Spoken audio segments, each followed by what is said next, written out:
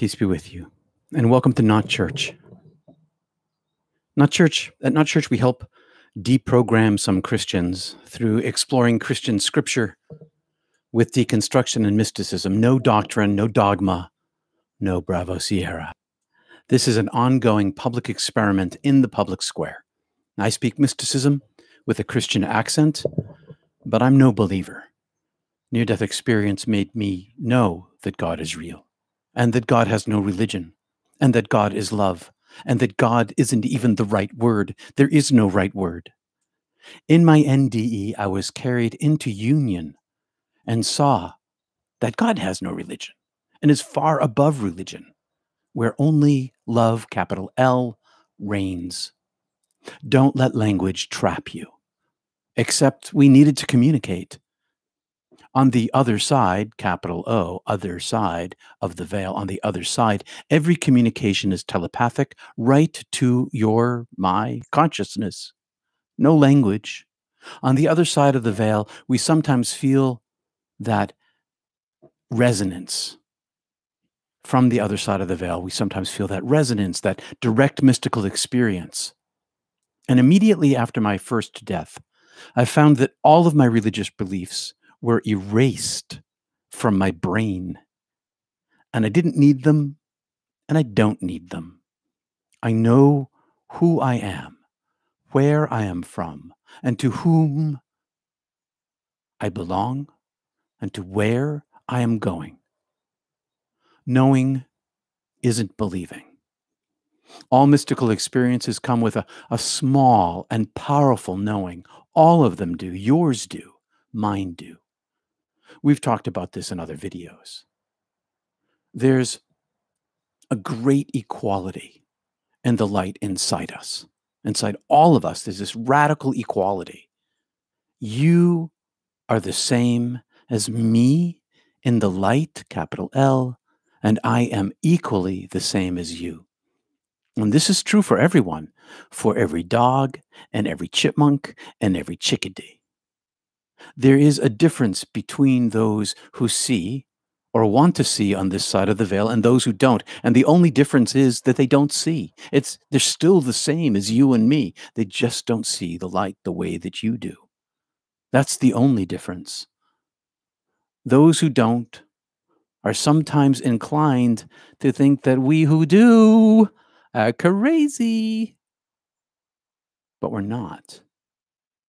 So let's set a tone together this morning as we begin, as we always do, through Om chanting, vibrating in your chest and in your throat and in your third eye. Someone last week said after doing this, they felt it wide open. They felt the vibration open them up. And then let's settle into the internal chanting, focused on our breath, aiming our intent toward heaven, as we do in centering prayer practice. So let's begin here for a couple of minutes. Set the tone for the day. Close your eyes, please. Chant with me.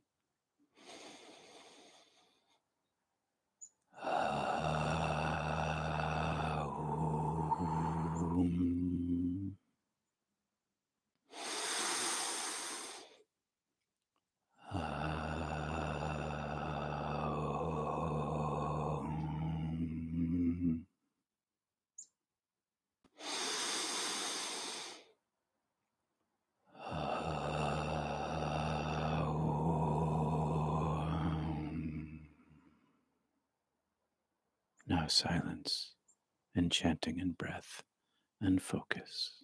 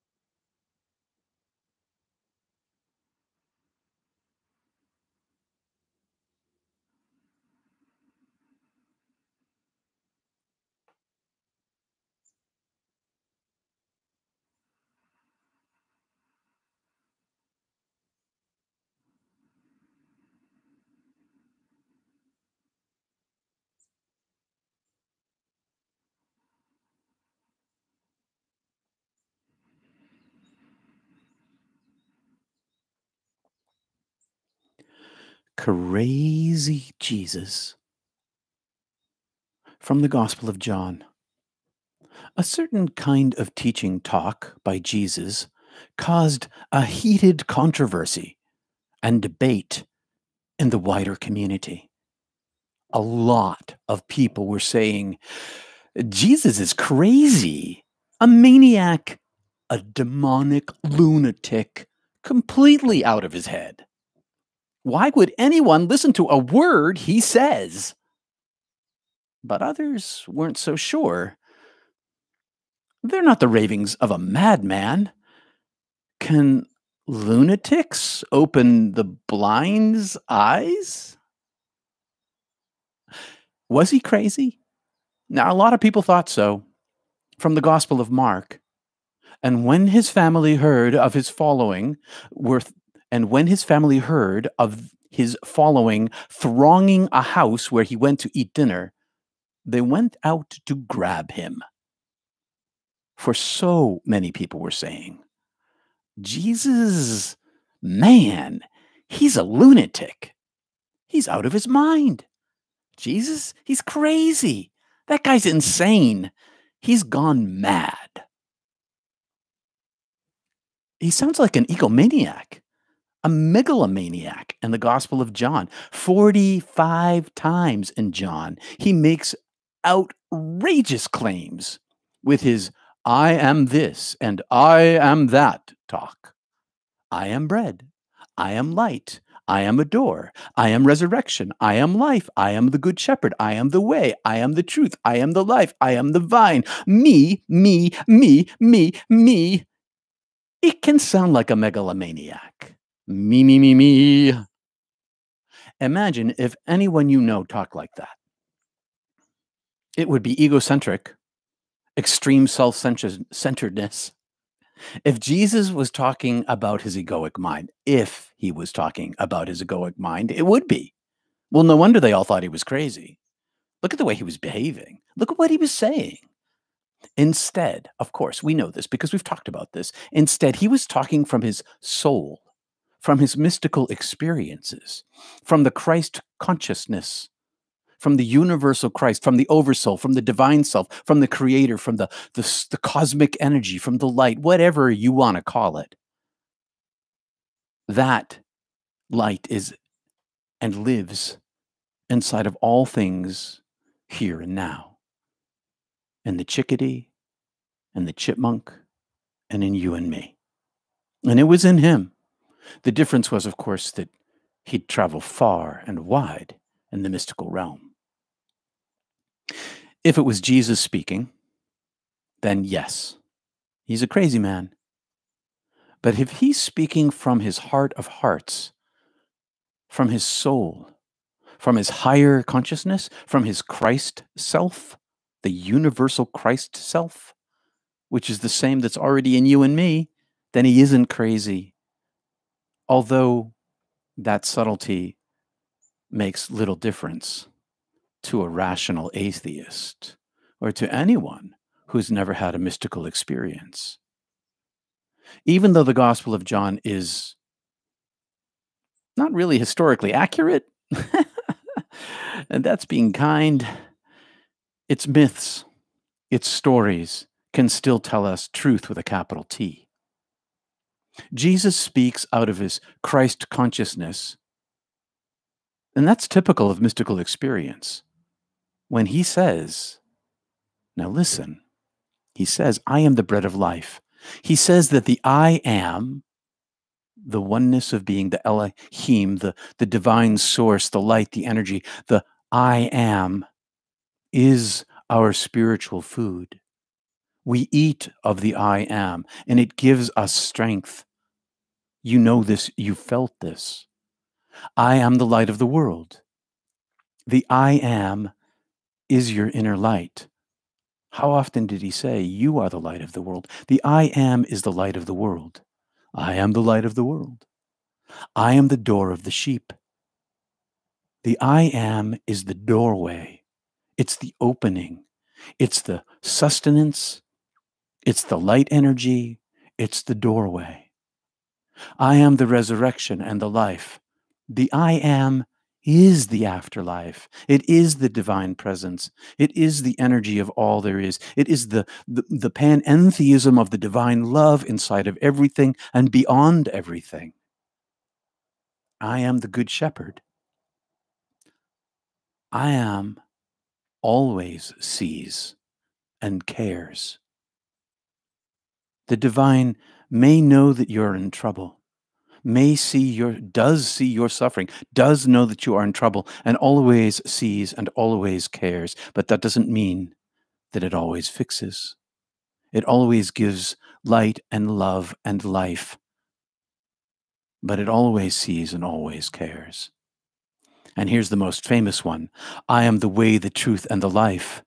The I am is the path. It's the doorway. It's the energy. It's the sustenance. It's the path. It's the destination. It's the truth. It's the life. It's the light. It is all of these things. I am the way, the truth, and the life. The I am itself is the way, the truth, and the life. The isness is the way, the truth, and the life. It is the sustenance of our being. And when he was speaking like this, he was not talking about me, me, me, me. He was talking about thou, thou, thou, thou, the divine self that is inside us, that is actually us at the core of our being. I am the true vine. I am the vine, the web that connects us, the connection to heaven. I am the vine that connects you to heaven. The I am is the vine, is the doorway, is the sustenance, is the living water, is the truth, is the life, is the way, is the resurrection. This I am makes him sound crazy. And those with ears to hear understand this, because what he says resonates inside of us. This vibration, this love, this peace. The true shepherd, the I am, walks right up to the gate of your heart. And because the gatekeeper is also the I am the gatekeeper, I am the true shepherd, I am the gate. Because the gatekeeper is also the I am, then the I am opens the gate and lets the I am in. All of these things are the I am. All of these things are the divine self. All of these things, he says. And the sheep recognize the true voice of the shepherd, of the true shepherd. You know, you hear, when this resonates inside you, when you feel the divine presence, you need no explanation. When I was dead, it was self-evident that God was God, the divine was the divine, the living energy of all creation was the living energy of all creation. And when you feel this resonance inside of you, when you have an awakening and a realization of the divine presence, you know this for truth, not because I tell you, or because you read it in some book somewhere, or because somebody told you it's so, but because you feel it inside the resonance of yourself. The sheep also know the I am, for the I am calls them by their true names. And you know that I was called by my true name when I was dead. That can't be pronounced, that can't be said, that my name Peter is not my name. How many names have people called me in my life? Peter, Petey, Pete, Cephas, Stone, Rock, Peter Pan, other bad names too. And not one of those names is me. They're not my name. Your name really isn't your name either. It's the one you go by here.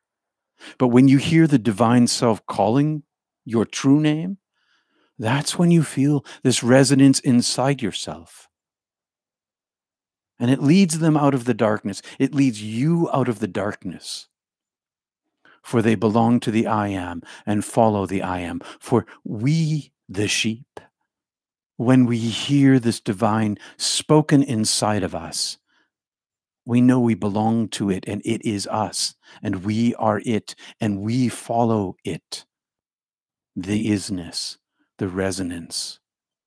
For the sheep, they're familiar with the voice of the shepherd because they hear it with the ear of their soul. The ear of your soul hears this cosmic resonance, this frequency, this presence, this doorway, this path, this strength, this food, this sustenance. To enter through the I am is to experience life, freedom, and satisfaction. To enter into the gate, through the gate, is to experience these things. The I am alone is the good shepherd, he says. That's true. Only the light is the light, by any name you want to call it. There is only this one unity, and it is itself. And it is the good unity, the good love, the good shepherd, the good door, the good path. And I know those whose hearts are mine, he says, for they recognize me and know me, he says. And you know this I am when it speaks inside of you. And your heart knows the heart of the divine when it speaks inside of you. And no one needs to tell you that it was the light itself. Just as my maker knows my heart, and I know my maker's heart, he says. There is one flock, one I am, for all who recognize the voice of the I am, the universal Christ consciousness, by one name. The I am joins us to one flock around the world, and I think across the universe, where they've never heard the name of Jesus. They don't even have our DNA. They're not even human beings. But this divine light, I dare say, is everywhere there is anything. And if they know these off-world creatures, intelligence, unhuman, if they know the light, then they know the I am hiding in all things. How do we know this? We don't. Except for that we know it among ourselves. And we see it in chickadees and trees and each other. Now, are those the ravings of a madman who taught love? Some thought so. His family thought so. Definitely the wider community debated it. Is this guy crazy? I think he's insane. Mystical experiences of all kinds sound loony when we say them aloud. You know this. That's why we have Mystic Tea Salon as a free and safe place to talk about this, because people who don't have them don't understand. But that doesn't mean that they're not absolutely real. They are absolutely real. They called him crazy. And isn't that what many of us fear? If we tell our stories of transcendence to our families, friends, neighbors, or our peers, they might think that we've lost our minds. I know that some of my neighbors think that of me. I'm not quite like you, one fella said to me this morning. I said, no, you are like me. No, he said, I'm not. Okay, I caught your meaning. Mystic Tea Salon is designed as a safe place to talk and to discover that you and your mystical experience, your spiritually transformative experience, you're not alone. We're not alone. I think I told you the little story about how I had what could be called a Kundalini awakening, could be called a descent of the Holy Spirit. How I was on the side of a road treating to a car accident victim, and the light exploded inside me, eliminating all sense of myself. This is after my NDE, and flashed and pulsed through me, eliminating me. And I could only recognize that it had been there after it had left. And when it was in me, it was just full illumination out to the extent of my skin and beyond. And then when this whole experience was over, it left me wrecked.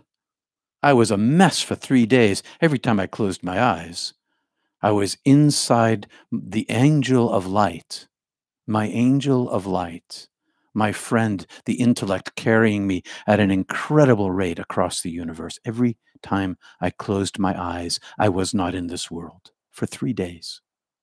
No wonder my friends and family thought I had gone crazy because they'd never experienced such a thing. No wonder they thought Jesus was nuts. That's the risk we take when we talk out loud. But the more of us that speak of it, the more normalized it becomes. I spoke at the IANS conference over the weekend, and on Friday night, I listened to Marjorie Woolacott, Dr. Marjorie Woolacott, 40 years of research at IANS, talk about 45%. Through a study, 45% of respondents experienced an afterlife communication. An after-death communication, ADC, 45%. This lines up with the 50% that I saw in churches around New England when I was preaching and asking, raise your hand if you've ever had an after-death communication, a visitation from a beloved dead one. She now has figures for this, 45%. And how many of us have mystical experiences that we are not willing to talk about because nobody wants to be crazy? Jesus, he was insane, they said. People said he was crazy. Why would you listen to anything that guy said? It's a risk to come out and talk about it. That's what we have Mystic Tea Salon for. I didn't expect you to go out and talk about it in public, to shout it from the rooftops. Jesus came to visit me. I had an out-of-body experience. I died. Whatever your story is that was spiritually transformative, you don't have to stand up on a rooftop to shout it. But please tell somebody. You might be surprised. You've got a 50-50 chance that they will say, me too. I had one too. And then you find a compadre, a companion on the journey, could be sitting right next to you right now. Was Jesus insane? People said so. I don't think so. I think when you have a divine mystical experience of an advanced nature, you come back a different person. I did. Every single one of these mystical experiences is a complete shattering. It was a shattering for me anyway, a shattering of myself. Every single one of them, and I've had dozens of them. I come back a new person every time.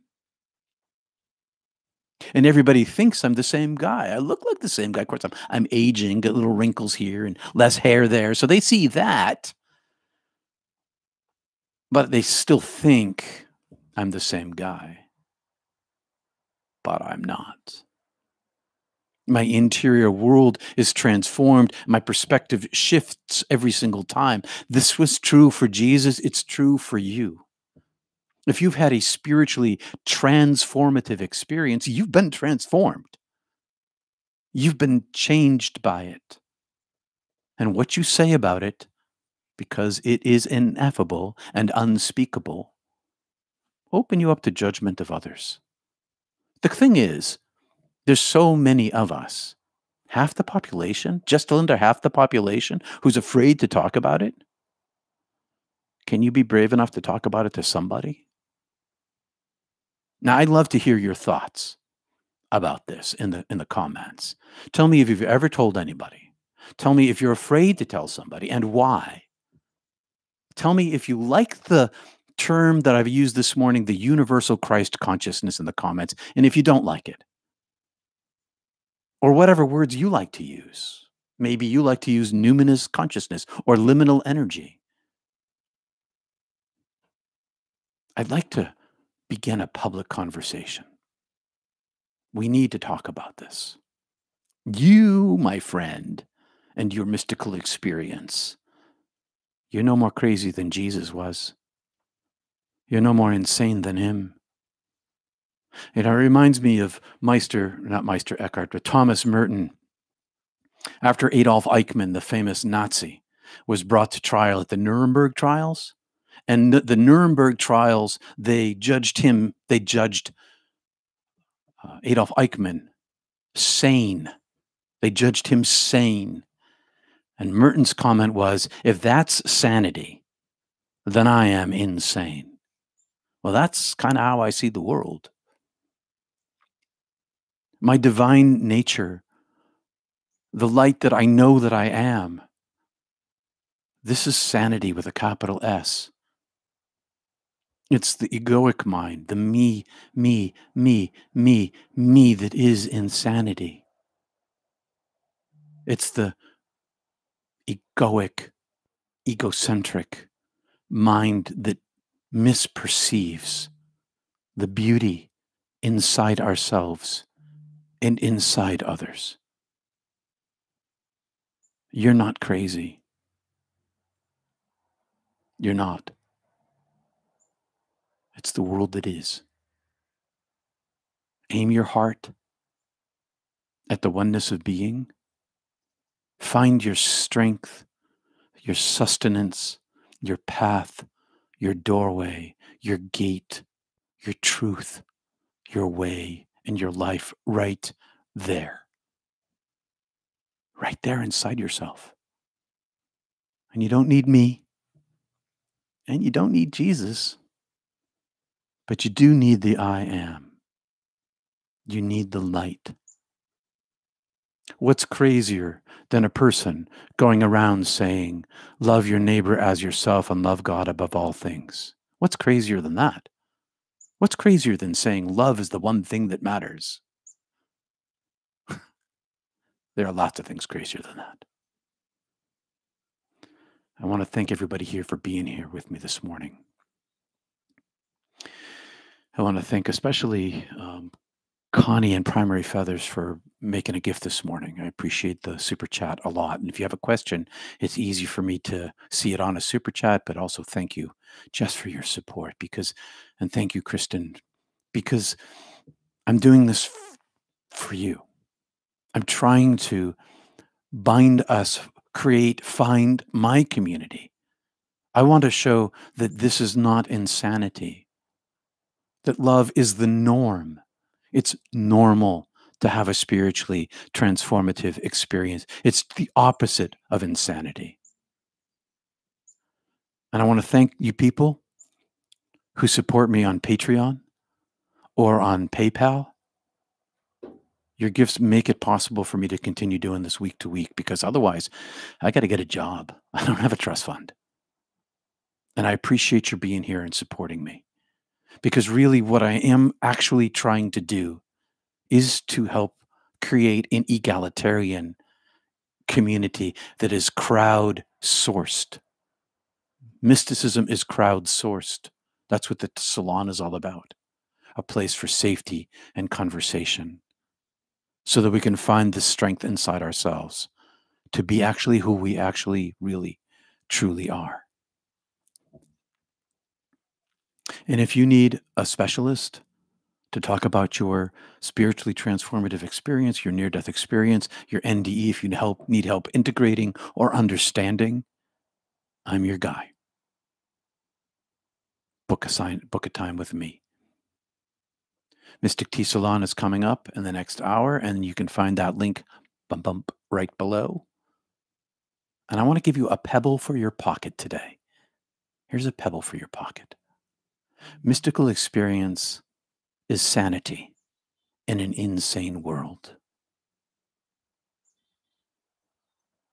Thanks for joining me here this morning. Peace and love to all of you. I'm going to go back through and see if there's any questions. If you had a question you asked a couple of minutes ago in the chat, why don't you pop it up there again so that I can take a look at it and I'll see what's going on in the chat. Thanks for being here this morning, everybody. And thanks for joining me yesterday at IANS. It was an excellent opportunity for all of us to gather together. And thank you, everybody. Thank you, Lucia, and T-Barb and Nancy and Stardust for all your help this morning.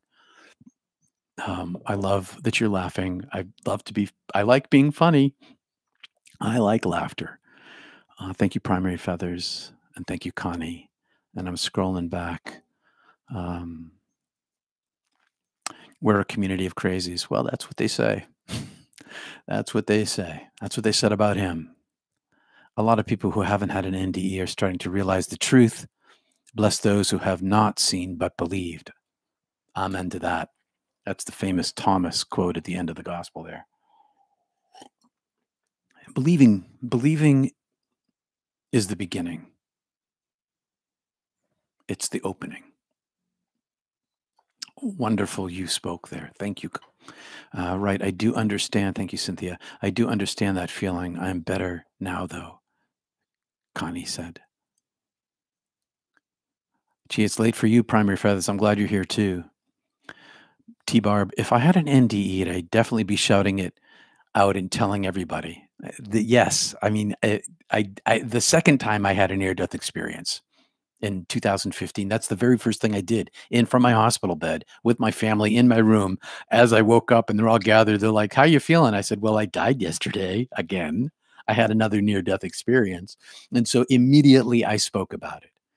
But in 1980, I kept my mouth shut for 20 years because back in the old days, we didn't talk about such crazy things because it was crazy. But now, of course, I agree with you. And I did the same, T-Barb. As soon as I had a second one, I talked about it. And I hope you don't have one because I don't wish this on anybody. It's a lot harder than people think. But I do thank you for volunteering to be vocal about it immediately. And thank you, Rachel. And thank you, Niall Ohm. Peter, I would like to be able to learn how to connect with my higher self a bit like experiencing something like an NDE without actually having one. Can you help me with this? I believe I can. I believe I can do that for you. I can help you with that. So, yes, I look forward to seeing you there. Angel, thank you for the super chat. I'm going to scroll back up again to wherever I left off there. Do do do do do. That's background music. Do do do do do. Lucia, hi there from Australia. Good to see you here. Yes, I have, and it was liberating, says Connie, especially because they did believe me, but even if they didn't, it was okay. That's kind of where I'm at now. And my second near-death experience launched me into that. I mean, I was coming out as a near-death experiencer in the as a like a national person when I was in my hospital bed recovering from my heart attack, in which I died. My book was coming out, and I realized it doesn't matter if they believe me or they don't believe me. I've never really cared if anybody believed me. That wasn't my problem. My problem was I needed to maintain my credibility in the world in order to have a job to earn money. You can't be a congregational minister and everybody think you're crazy. You don't. I mean, it was hard enough as it was. The terrible things happened when the churches I was in. I didn't cause them, but terrible things happened, and I had to deal with them. And I needed credibility and I needed respect in order to do that. And now, but that things are different now. It doesn't. I never really cared if anybody believed me. I just didn't want.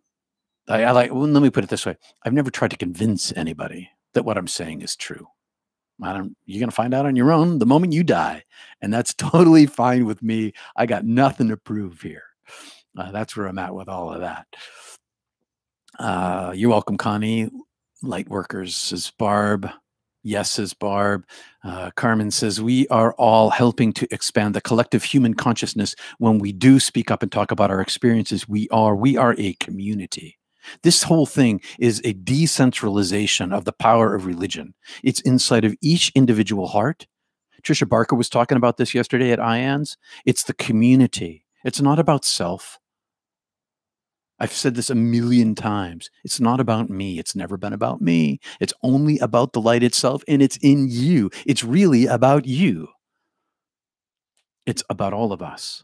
This is a decentralized phenomenon of the divine light living that needs no explanation and needs no words to be experienced, nor even understanding, nor knowledge. It just needs to be experienced. And it's inside of all of us. It's a great revolution. The light inside every single one. It's a collective human thing. Love and light is the only sanity in the world, and it is the only thing that is trustworthy, says Sharon. That's the only thing that's real. It's the only thing that's lasting. It's the only thing that's eternal. All other things are just things, and all things pass away. And Jesus was saying, this world will pass away. Of course it'll pass away. Every molecule passes away. No, that's not true. Every living thing passes away. And eventually planets pass away too, and even stars, and even galaxies. They pass away too. Everything passes away. Everything that is a thing. Source, says Barb. You say source. That's a good word too. I tell people a lot, I don't get it. What I found is even people I know who are spiritual or claim to be, even they don't get it. But some really do, says Rachel. Yeah. Some say they do, but don't, and you can always tell the difference. It takes one to know one. Like sees like. That's just the way it is. If you see, I got a little, somebody's biting me behind my ear, little black fly. Sent it on to its next incarnation. Just then, right in front of your eyes. Squish. Yeah, some people who are spiritual people don't understand. They just think they do, and that's fine. They're going to find out too. But it takes one to know one. That's really how it works. And I wish it wasn't so, but it is. I got to make sure I don't miss anybody who is kind enough to. Thank you, Ashley. Also, hello from Florida. Thank you for the super chat. Going back, scrolling back up to where I was. Where was I? I can't tell. I cannot not tell someone because I was taught to talk about my feelings. I no longer care what others think of me, even my closest friends. I know I can let all of them go if needed, says Cynthia. Amen to that, sister. That's kind of where I'm at too. I think that the 45% of us that Marjorie Willicott measured on just that one thing after death communication, not excluding all the other kinds of mystical experiences and spiritually transformative experiences that people have. I don't need my friends to have those experiences. And if they want to stay being friends with me, that's fine. If they don't, I can't change who I am. I don't want to change who I am. I am part of the light, and I'm good with that. And I've lost friends. It's okay. I still love them. But, they'll find out. There is only love. Practice it every day, says David. Amen. Barb, it's joyful. Cynthia, thank you. Great to be with you. So glad that you're here. Sorry you missed me at IANS. They recorded it. I think that there's a fee to buy into the conference, but it's available if you want to hear it. And all the other great speakers. There's some really good science that happened yesterday and probably today too and the day before. It's crazy laughter, LOA. Did you know Crazy Eddie in New York? Back in the 80s, back when New York was super dangerous and dark and dank and there was this guy called Crazy Eddie and he had commercials. I'm Crazy Eddie. My prices are insane. And it turns out he actually was crazy, and he made it work for him financially in his business, but eventually it didn't work out so well for Crazy Eddie. That's where that came from for me. I stole it from Crazy Eddie. Thanks, Peter. Happy weekend, Christine, to you too. Let's see. My OBE was about 1980, since Cynthia. It just takes one out-of-body experience to make you realize, oh, that thing down there is not me. This is me. That's me? No. It only takes one. Just takes one. Connie, no, in 1997, I did not talk about it. I told one person, a social worker, and she looked at me with a blank stare. I didn't know what to say. Doctors, healthcare workers, you get a lot of blank stares from them too. But not everybody. Things are changing. But yeah, the blank stare. They have no idea what to do with it. And if nothing teaches you to keep your mouth shut, that's the thing that teaches you to keep your mouth shut. Is when somebody like, oh, The bubble above their head says, "Oh, I didn't realize you were crazy," but their face is blank. Yeah. Kristen, have told before, I think others have no way to respond. How do you respond when you hear someone say they've had a mystical experience? Now, Kristen, you're right. You are 100% right. They have no way to respond. They don't know. So, blessings on them. And thanks for bringing that up because it's not their fault. It's not their fault that they can't see what we see. They didn't make it happen to themselves. We didn't even make it happen to ourselves. So no wonder they give the blank stare because they don't know how to respond. I remember the first time I told somebody I went to heaven. When I died, they're all like, "You don't look dead to me." Blank stare. But you're right, Kristen. They don't know how to respond. And we have to have humility and compassion for them and just let them be where they are. Not try to force them because you can't. Have compassion for them and be humble with them. And I thank you, Kristen, for bringing that up because that is important. Primary feathers. When surrounded by people who are too burdened to question the way things are, I sometimes forget to stay in the light. You and beings like you remind me that I'm not alone.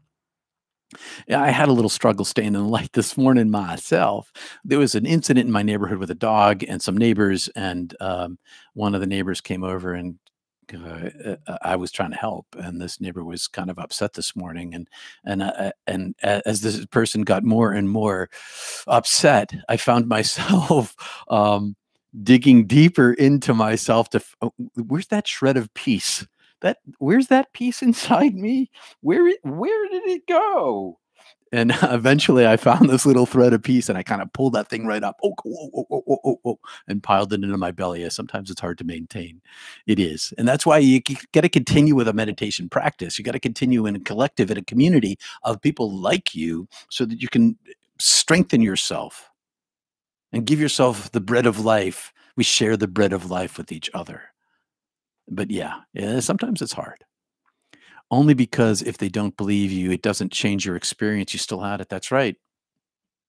Believe it or not, doesn't change what happened to me. That is true. And Connie said so, and she's right. Alfred, do you consider the Gospel of John as far more mystical than the other canonized Gospels? Yes, it is. It's far more mystical. It's also more anti-Semitic. It's both of those things. And the Gospel of John was written 100 years later, and it's very likely that those were not exactly quotes of Jesus, but they were thoughts in the Johannine school that summarized his more mystical teachings, right? And it doesn't matter if they're historical or not, if they're telling forth mythologically a truth. But it is also the most anti Semitic gospel of all of them. Because by that point, Christianity had developed. Christianity wasn't Jesus. Jesus wasn't starting a religion, okay?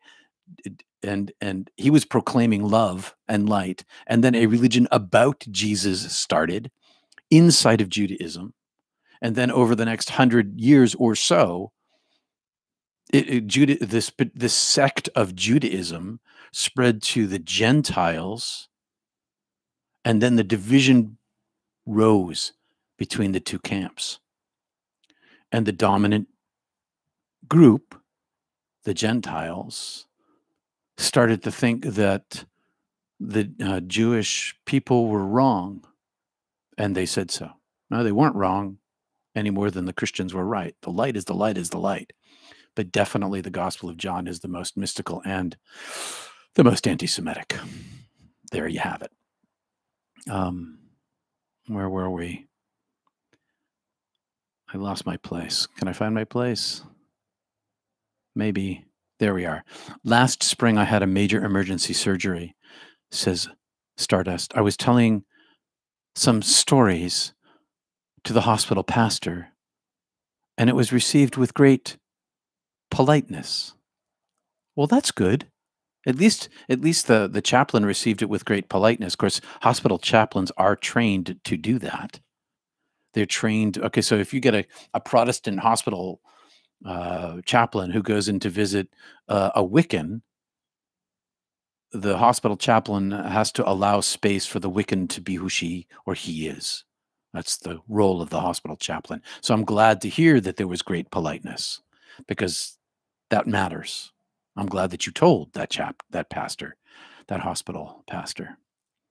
My church is my backyard and within me, says Barb. Yeah, my church is kind of my nature too, outside. Church is nature. Nature is church for me. Yep. I'm with you. Primary feathers. Peter, religious institutions soon corrupt themselves. Absolute power corrupts absolutely. Power corrupts. It's the way it is. I worked for several, and their main interest was in appearances, building and grounds, and status. You did work in a church. Okay, I just so that everybody knows, this is the inside scoop of church life. The main interest is often appearances, buildings, and grounds, and status. Yeah. Yeah. No offense to those people. That's filled with a lot of good people. People who mean well. People who try to do well. People who try to do good.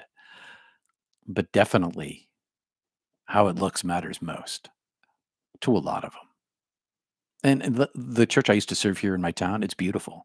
They've taken extraordinary care of this building. It's beautiful. It's welcoming. The gardens are gorgeous. The parking lot is now paved, and it's fabulous. It looks good. They did a great job on the grounds in the building, and they've built a fine community center that does a lot of good in the town. It does, and they're full of good people, and I know most of them, or at least half of them anyway. But that's really what they're interested in. They weren't really so much interested in mysticism and the divine truth of self. And that's fine. That's fine. It's okay. They can be where they are. Sean, I've never had an NDE, but I've been trying to teach myself how to have a self-initiated OEB. Any hints of how to make this happen? So, no, I don't know how to leave my body purposefully. I've purposefully not learned how to leave my body on purpose. I practice the self-elimination of my egoic mind, my false self, and allow the divine grace to pluck me as the will of the isness is. Other people might be able to tell you techniques on how to purposefully leave your body. It's not something I've ever pursued. I'm much more interested in a higher form of spirituality, the union itself. That's what I want. That's what I pursue. You can pursue that if you want to. That's good too. It's not bad. It's good too. It's just not what I'm after. And so I don't know how to do it because I haven't studied it. And I wish that I could help you, but I don't know how. But what I do know how to do is empty oneself and allow more room for the divine presence to enter into you and flow through you and impact your life and change your world from the inside out. That I do know. Wish I could help you with that. There are others who can, I'm sure. Let's see, where was I? My doctor rolled her eyes when I spoke of seeing spirits. She did she? Yeah, of course, yeah. I guess the lesson there is, if she rolls her eyes, don't bring it up again. She probably won't forget, though. Don't let it bother you, Sharon. Yes, she's right. Don't let it bother you, says Connie. That's just the way it is. Lots of eye rolling, especially in the medical profession. Scientists, medics, and doctors are indoctrinated to be materialists, reductionists, and skeptics. This is true. And that actually helps them be doctors. They're better doctors when they're materialistic, reductionist, and skeptics, because then they are honing in on the analysis of the evidence in front of them. I mean, it's helpful for them as professionals, but they could also choose to develop other parts of themselves too. I've grown my own sort of skepticism and my own sort of reductionism and materialism also. I mean, I like when someone came to me a week ago and said that a light had illuminated in her room, underneath her desk, and she thought it was a sign from God. I asked her if their modem was under there, and it turned out it was. Now, maybe a spirit interfered with that, it made the modem light come on. I don't know. But the fact that there was a modem underneath it and there's lights on a modem made me a little skeptical. But maybe a spirit came in and illuminated. I don't know because I wasn't there. It's possible because, ghosts, disembodied human beings interfere with electronics. I just don't know. And so I can't say I know when I don't. And that's kind of what doctors do. They can't say they know when they don't. And that's good for us, for our health, for the most part. Wait until it happens to the doctor. Yeah, that's right. It can happen. That's what happened in Marjorie Willicott. She was a skeptic when she was going into this. Her research, she's like, this is interesting, but I don't believe in any of this stuff. And then she had an awakening at a retreat with, I want to say, one of the Maharishis. I don't want to say which one because I don't remember. But she had an awakening, and that changed everything for her. It only took one experience for her to realize, to have a fully transformative experience and turn her life around. And she went from skeptic to experiencer. She still kept her reductionist, analytical mind to do her research because she's a scientist after all, and that's important. But yeah, it just takes one. That doctor, maybe someday the doctor will have an experience and the doctor will be like, I remember that woman told me this and I didn't believe her. Oh my God, now I do. No woo-woo stuff allowed in the universities. Yeah, I kept my mouth shut in the university too. Maybe some pastors have had NDEs like me. Connie says, yes, I think Howard Storm, he's one. But for the most part, the pastors I know, I don't know any. I'm the only one I know, except for Howard Storm. There's probably others, but they've not talked to me about it. I have met other mystical experiencers for sure, one or two here, right here in the state of Maine. And I'm going to be talking to them. I'll be talking to a conference of United Church of Christ clergy and lay people. Strangely, I've been invited to speak at their annual meeting in Maine this year, after being the bad boy. Um, I'm still under threat of getting kicked out. I haven't quite got kicked out. Anyway, I'll leave that aside. Where were we? We only got a couple of minutes left here. It's 10:53, and I've got 11 o'clock top of the hour at Mystic Tea Salon, and that is linked down below. You're welcome, Alfred. In Tennessee, my sister actually attends a Baptist church where the pastor keeps telling people, the church is not this building. You are the church. This is totally true. That Baptist pastor is right. And they're like, the people in the church are like, no, I'm pretty sure this is the church. And he's like, no, you're the church. And they're like, no, I'm pretty sure the building is. That's a pretty common thing in churches. People don't grasp the thing that the temple of the heart is the placement of God inside us. That's where it lives. And between us and among us and around us and underneath us and everywhere else. Well, that's where they are in their journey. No one can change that, says Connie. That's totally true. There are plenty of books about leaving your body. Just look up astral projection, says Angel Farthing. Yes, look it up. If Googled online, one might find a Russian teacher teaching astral projection out of California. The online 3-day course is free, but intense, and I wish I knew his name. I have the opinion that there are special angels who work through doctors and surgeons. Just talk to Trisha Barker and read her book, Angels in the OR. Angels worked through her surgical team and her car wreck, after her car wreck. All right, my friends, I only have a few minutes left. I'm going to go down a couple more of these, and then I got to take a little break before Mystic Tea Salon. So 1 more minute or so. I've watched every podcast I could find on you for the last 2 days, Peter. Oh, Linda. I recommend you to others. You're so appreciated, Peter. Thank you, Linda. You're going to make me blush. Cut it out. But thank you. I have watched, you said that. I've spontaneous OEBs for 35 years, on average, once every couple of months. Couldn't tell you why, but I've tried to induce them, and you can by natural beats. You can. Thank you, Christine. Maybe you could talk to each other. It's almost 11. Thanks, Ellen. Yeah, I got to go. Everybody, peace and love to you all. Thank you for being here. Thanks for the super chats. You made this a wonderful Sunday for me because it's been fun. I love having fun with you, but I got to go. I got to go. I got to go. Peace and love. I'll see you at Mystic Tea Salon. Peace and love to everybody. Thank you. See you next Sunday. See you next Sunday. I got an idea for next Sunday, but I'm not going to tell you what it is yet. Peace.